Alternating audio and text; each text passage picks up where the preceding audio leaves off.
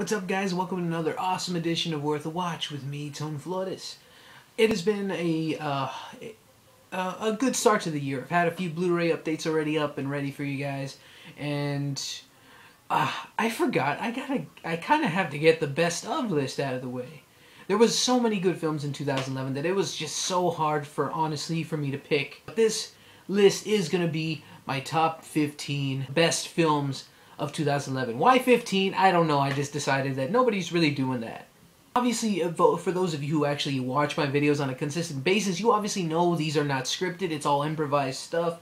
So this is going to be my first video with an attempt of using a semi-scripted format. So therefore, those of you who watch me, I appreciate if you just sit back and enjoy... What the hell does that say?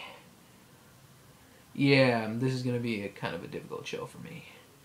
Either way, here we go. He's going the distance. He's going for speed. She's all... Just to mention to you guys, for those of you who may or may not have that understanding of how these lists work, this is all my opinion only, and this is how this list is going to go. These were the movies just based on replay values, how relatable they were to me, my personal experiences in life, and all that stuff, and you know how they affected me in general, and how they moved me or made me laugh or made me cry, made me just make my jaw drop and just say, holy shit, that was awesome.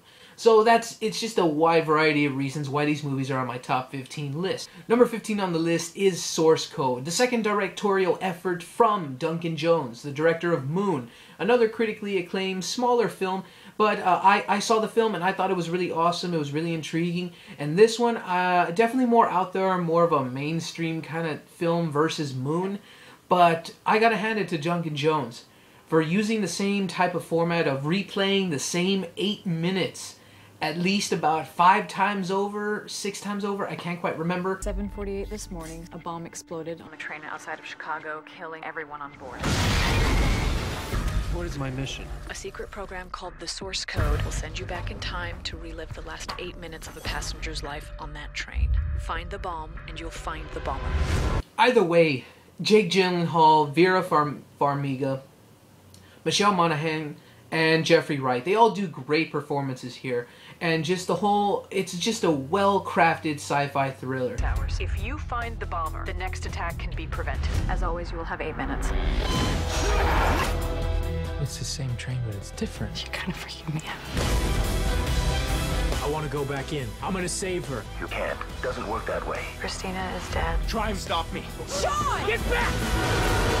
Source Code. And if it's the same 8 minutes, the stuff that goes down in this film, I won't spoil anything for you guys, but it is intense every time. And that is why the superb crafting of this film, keeping it entertaining as well as just wondering what's going to happen next, that is the biggest thing, the positive thing from this film, as well as the performances and the direction from Duncan Jones. Next up, number 14 on the list is Super 8. This was the only movie that I actually had a special screening for last summer, and man, was it worth the wait. This is an homage to old school Steven Spielberg films, and J.J. Abrams directing as well as Spielberg producing. I was sold for this movie. I was so glad to be in a screening for this, and of course the alien mystery thing was a big deal back then when it first was released. And action!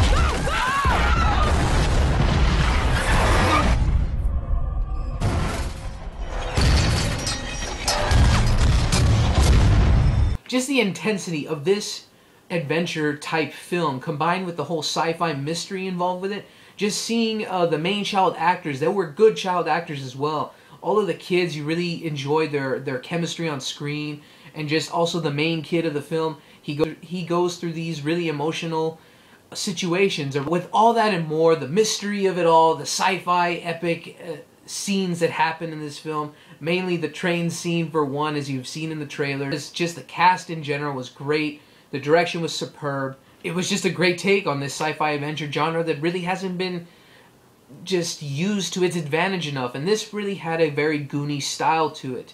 and that's where the homage to Steven Spielberg films took place, etc., etc. It is just a well done film. Especially, you just don't see films like these anymore. Just where the child actors are actually good, and they actually, you root for them throughout this film, hoping they'll make it through this crazy alien adventure. We have to find this thing. I don't feel good about this. Go! I saw it. No one believes me. I believe you.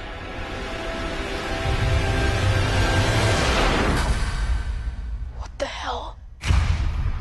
It's crazy, it's good, it's awesome, it's fun, it's entertaining, and then most of all, it's just very genuine. Number 13 on my list is, many of you may hate me for not putting this higher, but it is Harry Potter and the Deathly Hallows Part 2. This is an action fantasy epic if I ever saw one. On this night, join me and confront your fate.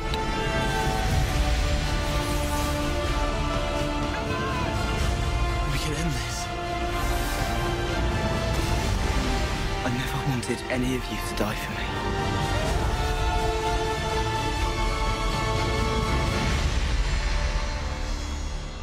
It is an amazing end to an excellent franchise. Me personally, though, one of the biggest reasons why it's not higher on this list is, for one, I was not the biggest Harry Potter fan. Yeah, sure, many of you out there on the internet may say, oh, you look like it, man. You look like you're one of those really overkill Harry Potter fans, but I am not. I've never read the books. I've never even bothered.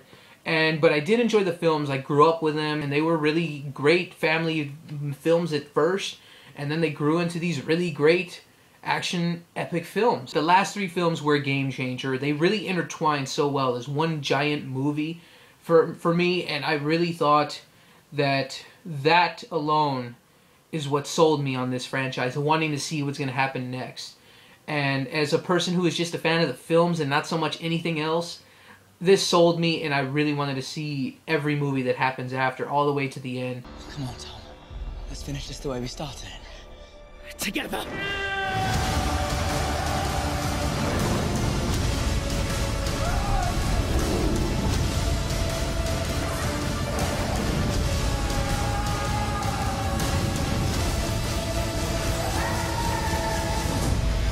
Only I can live forever.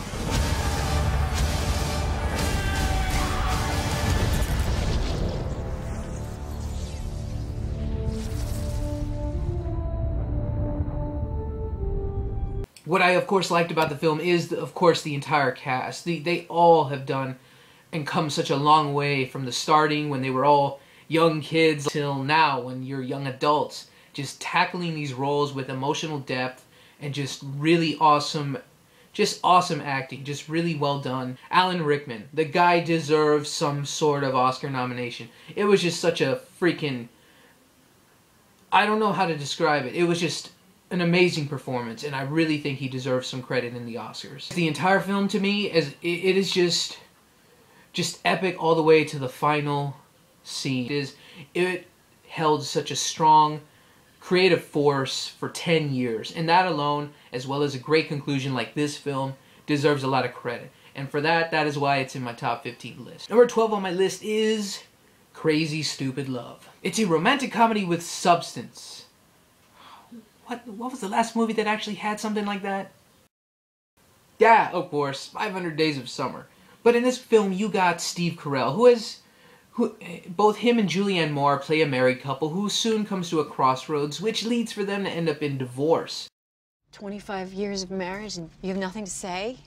I'll just say it. I slept with someone. If you keep talking, I'm gonna get out of the car. I think the fact that I did it just shows how broken we are. Okay. How much we really... Oh my God! Help! You're getting a divorce? Yeah. Amy heard you crying in the bathroom. We all thought it was cancer. Oh. Thank God, man. Yeah, that's my relationship. But due to this, Steve Carell ends up basically alone and kind of a social wreck. But little by little, he just ends up going down a very, very bad very bad place. To the separation from his wife and just wanting to just be with her, but he can't because you know how divorce situations go. But with a great role from Ryan Gosling, for all of us guys, we wish we could be like him in this film. He comes and just willingly just helps Steve Carell, he just comes over and just tells him, hey, I'm here to help you, not be a drunken, sad, pathetic asshole. He teaches him how to be a confident person and helps him pick up women, talk to women in general. Little by little, Steve Carell does realize he does just want to be with his wife, even though if he hates her, but he still loves her, if that even makes any sense. But then to come around and realize the reason for their divorce, Kevin Bacon. Bacon! I guess Kevin Bacon this past year really decided to be the villain, as you'll find out later on in this list, because I have 2 more movies where he plays the a-hole. I guess, what can I say, he's good at it, I guess. Ryan Gosling ends up going through his own little love trials and tribulations. Dave Chappelle. With Emma Stone there. There's lots of beautiful women in this bar, but I can't take my eyes off of you. It's time to go home. Oh, it's forward of you, but okay. Yeah. Should I pull the car around? Have you been drinking? I'll drive. It just, by the time it all ends, guys, it has some really clever dialogue, and it's got some really understanding focus points about love, and just, there's a really clever twist that M. Night Shyamalan probably could have come up with back in his good days. It was that good where it just throws you off, and you're just like, what the fuck just happened? All I can say is, by the end of this film, I was just, it's a really upbeat, surprisingly romantic comedy. I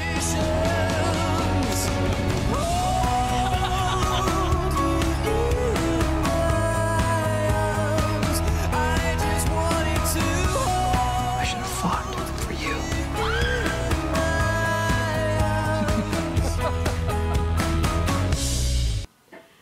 And I don't know what it is. It just worked, and overall it just proves something. Is that love can be romantic, but also very serious. And it also can be many things, such as kind of crazy and kind of stupid at the same time. People, number 11, X-Men First Class. One of the best action films of the year. And in my perspective, this is the best action film of the year. For whatever reason, that's what it is. But a prequel with some effort put into it, and it turns out to be better than a sequel and yet another prequel.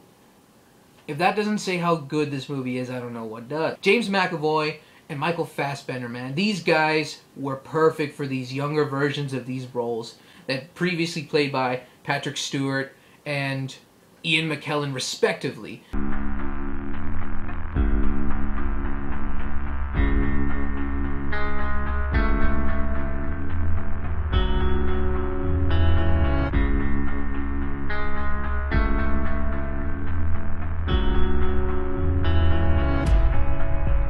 You have the chance to become part of something much bigger than yourself. What do you know about me?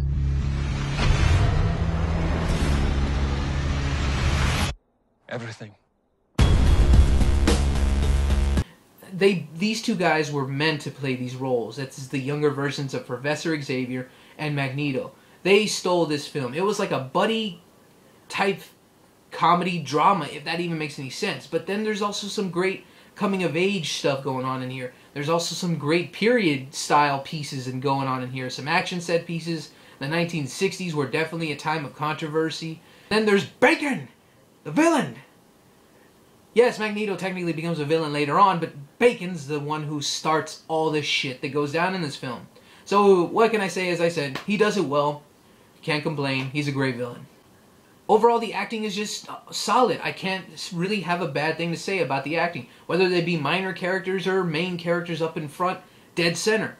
Although I gotta say, January Jones, you're very, very hot and voluptuous, but your acting kinda sucks. The special effects, awesome. Just the cameos in this film, pitch perfectly awesome. Just some of the most memorable cameos I could ever remember in recent years. Just in general, I, along with many X-Men fans, I have never read comic books much, but I have enjoyed every film since the first one in 2000 and now.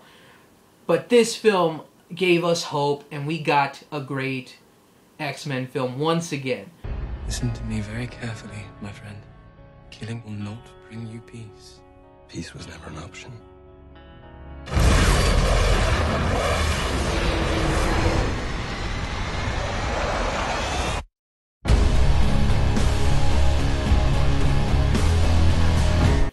Matthew Vaughn's direction, just overall the great, overall majority, great acting, great special effects, and it just helps us fans of film, as well as X-Men fans in general, and that it can almost just barely make us forget the last two films ever existed.